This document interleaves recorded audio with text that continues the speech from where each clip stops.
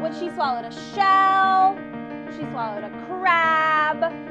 She swallowed a fish. Can you find one of these on your talker? What did she swallow? Did she swallow a crab? Oh, can you find the crab? Find the crab. Crab. Crab. What else? Fish.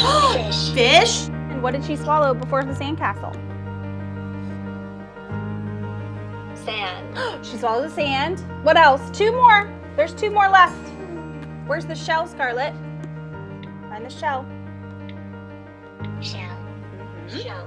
Good. We do an adaptive curriculum here, and a majority of my students either have limited verbal abilities and or are difficult to understand. We provide this application for students to be able to learn to communicate on their own in the absence of using their voice or in conjunction with using their voice. A wave. A. That's right, it's under the A. Seagull.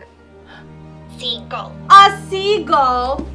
We are using the communication app LAMP, Words for Life, and LAMP stands for Language Acquisition Through Motor Planning.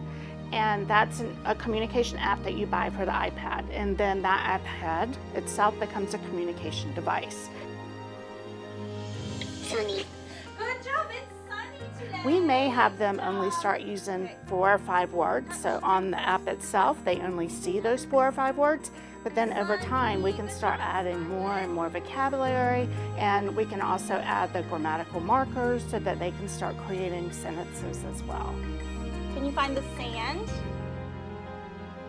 A lot of parents are scared when you mention the idea of using a communication device because they're afraid that their kids will stop speaking aloud. They'll rely on the device too much. And actually the research doesn't show that. The research shows that using a communication device actually helps students learn to be more verbal in their everyday lives. You gonna go read the date? To me, the most important thing in my classroom is independence.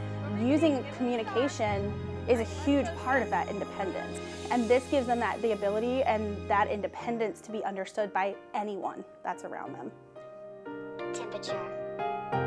Right now, There you go. it's 74 degrees Fahrenheit. Today, expect a high of 81 degrees. High of 81, so it's gonna get hot today, girls.